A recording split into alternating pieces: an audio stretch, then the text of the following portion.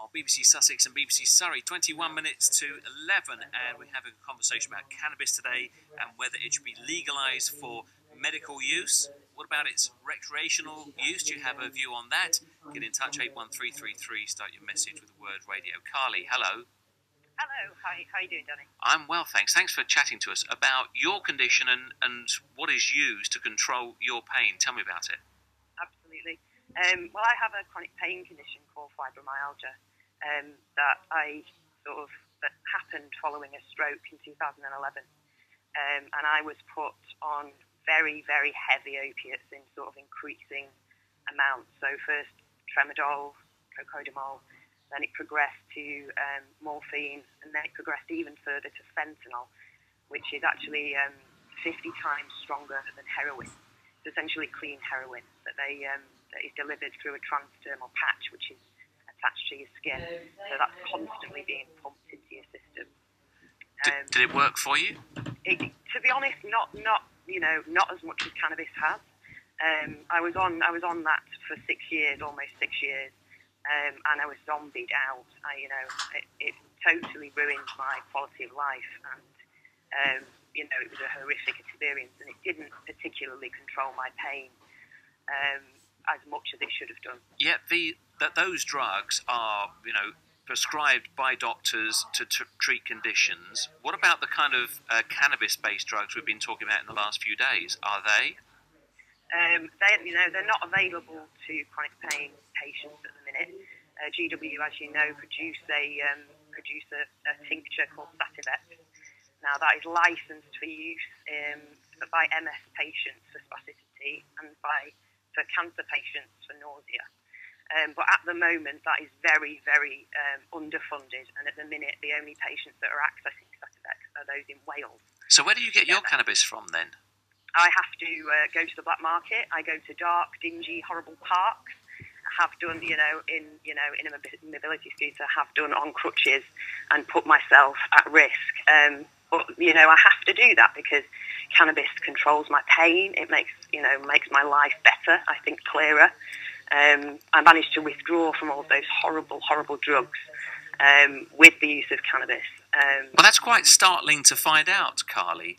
So what, with these opioid-based drugs that you were talking about before, so much stronger, yet they're licensed, but something that is comparatively weak, I guess, by comparison, isn't. So why is that?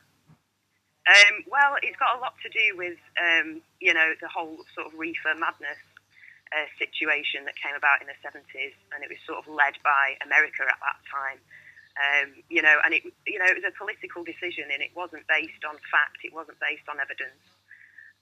And as you know now, their stance in America has completely turned around, and I think it's 29 states that it's available for medicinal use, and now sort of starting to bring up the recreational market.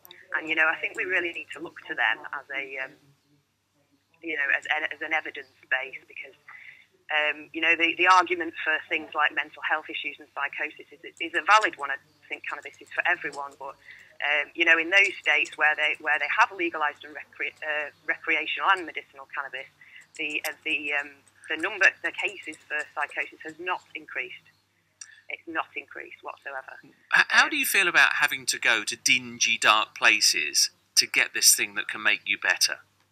Well, it's horrible. It's really not a nice experience. I don't feel like a criminal. I feel like a responsible adult who's chosen to take responsibility for my own health. And I don't feel like I should be put in a position where, A, I'm putting myself at risk of physical harm or, mugging or, whatever, just in risky places. But also, I don't feel like I should be looking over my shoulder when I need to medicate with cannabis. If I need to use my inhaler in public, I don't feel like I should have to be looking around to make sure, for example, that there's not police around or that I'm not going to offend or trouble anyone. Do you worry about, does it concern you, any criminality that might go on behind the supplying of the cannabis to you? Absolutely. I'm vegan. I'm an ethical person. I try and make sure that my choices in life, in all aspects of my life, don't have a negative effect on the environment and on society. I think about those things, and I don't feel like I really want to be supporting the black market. I don't feel like I want to be supporting any kind of violence or any kind of, other criminal activity that is potentially harmful for anyone. I don't feel like I want to be contributing to that. I'd be much happier to go to a licensed outlet where I can go and collect the strains that I know work for my pain, and I know that that's a tested product, know that the THC levels are at a suitable amount for my condition personally. What's worrying me about you, Carly, is that your wellness, in terms of controlling your condition, is at the hands of people who don't have your best interests at heart. So the potential for you to get a bad batch or something that isn't what they're saying it is pretty high, I'd imagine. Absolutely, and I rely heavily on my knowledge and my research because there's hundreds and hundreds of different strains of cannabis, and particular strains for me really manage my pain and really work. Other strains, they're not for me. It don't work as well. It's not great, and whenever I do go to those parts, those what are essentially dealers, I have to trust them that they're giving me what a specific strain. I have to trust that what they're giving me is. Good luck to you on that one, Carly. Listen, a final point. Would it be possible, do you think, to legalise cannabis in the way that you use it, and perhaps have it available over the counter or to be just prescribed by your doctor, and not legalise the recreational use? I think America did it initially in the form of medical cannabis cards.